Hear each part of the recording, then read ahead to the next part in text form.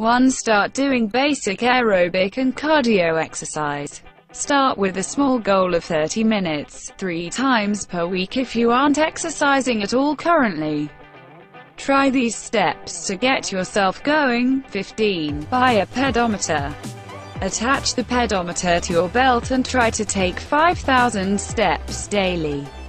Move up to a goal of 10,000 to 15,000 steps as you get in better shape. Start by walking to lose weight. Walking around your neighborhood costs nothing and is a great way to start moving.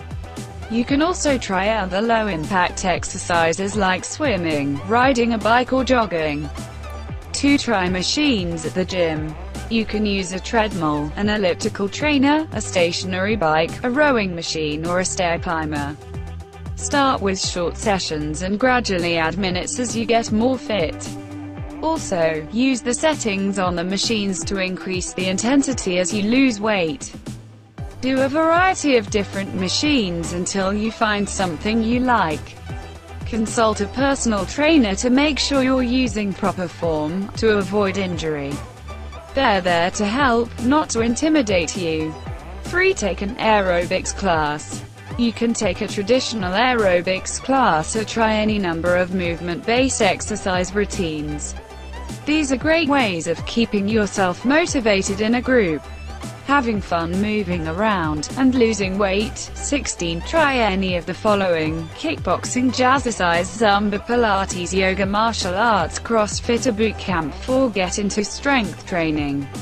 Start small, aiming for 1 or 2 15-minute sessions per week until you feel motivated to do more. Exercise large muscle groups to burn more calories and lose weight, instead of focusing on specific muscles. Try some of these examples. Start with squats paired with an overhead dumbbell press to work your lower body and upper body at the same time. Perform resistance exercises while sitting or reclining on an exercise ball. You'll strengthen your core while simultaneously working on other areas. Use machines and free weights. These tools tend to focus on particular muscle groups like the arms, shoulders, thighs, glutes and upper back. Do these more focused exercises after you work on exercises for multiple muscle groups. Rest at least 1 full day between strength training workouts so that your muscles can recover. Recovery will help you to avoid pain and injury. 5. Play a sport. If you're not into the idea of exercise for the sake of exercise, try finding a fun activity that you enjoy, which has the added benefit of getting you moving. Find an intramural league in your town, or just get together with some friends to play a pickup game every now and then.